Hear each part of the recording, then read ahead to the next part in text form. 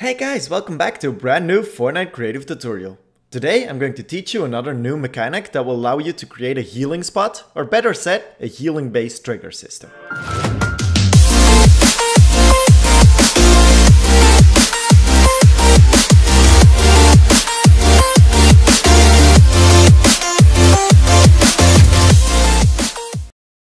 So as I said in the intro, today is all about healing.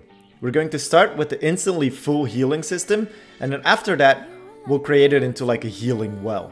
To do this, we're going to be using the new class system designer tools that Fortnite introduced to us in 10.3. This mechanic is one that needs to be built outside of your map, just like some of the ones we had before. It's important because one of those class devices creates a small area, and when you run over this, it will change your class. But we don't want to use that area, we just want to use the trigger part of it. So go outside of your map and grab a class selector.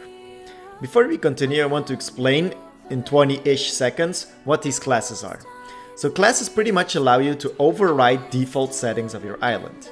You can override anything from max health to gravity and flight, and then when applying this class to a player or team, they get these new settings applied to them. But for this mechanic, we actually don't need to override anything, because what happens when you switch class, your health resets. And this is exactly what we'll be using to create the healing. And therefore, we don't need to use the class designer, but we do need a class selector. So throw it down outside of your map and go to the configuration. The first thing we need to do is the class ID. Set this to 1, this is really the identifier, so we'll later use this in the trigger system. Change the time to switch to instant and scroll all the way down to the change player to class when receiving from to channel 1. So all we did is when we transmit on channel 1, we instantly change the player to this new class. And because we switched class, because before we weren't set to any class yet, the player instantly heals to full. Lastly, let's just add a button that will transmit on this channel so that we can activate this new mechanic that we made. Let's just say, heal me. And that one will transmit on channel 1. For demo purpose, let me just add a spawn pad and a zapper so that I can demo this. So after we took some damage, let's just press the button, which causes us to change class, and as you can see, we're back to full health.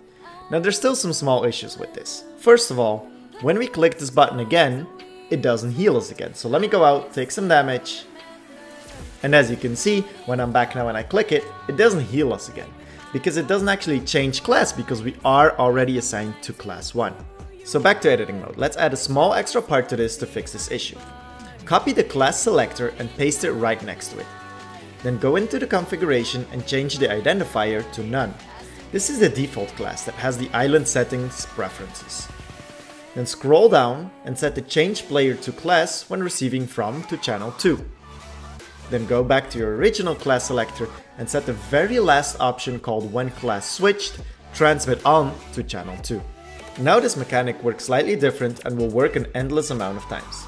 When we hit the button, a signal will send on channel 1, triggering the class selector, causing us to heal, and to be assigned to class 1. But because we set the when class switched transmit on to channel 2, another signal will send as soon as we switched, and is picked up by our second class selector that switches us back to the default. Now every time we press this button, we change class and go back to the original, allowing us to press it however many times we want for endless healing. Now lastly, if we want to make this in like a healing spot or healing place, just throw down a trigger instead of the button. Stretch it out, change the visibility to off. Now whenever someone actually stands on this trigger, it activates everything, healing him back to full. Now let's just decorate this into something pretty and we'll be all done. So I'm just gonna leave you guys with a little time lapse of how I created a healing spot, and I'll be back after.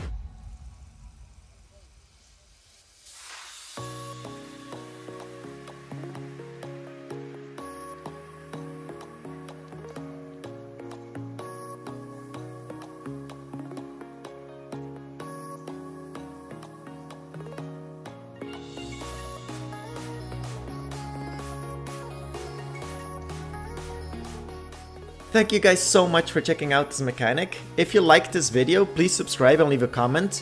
I really love talking to you guys, so I really enjoy comments, and it means that you stuck around to the end, so you receive an extra applause for that. I'll see you guys soon with a lot more mechanics. There's so much stuff I'm working on, so I can't wait for you guys to see it, and I'll see you guys soon.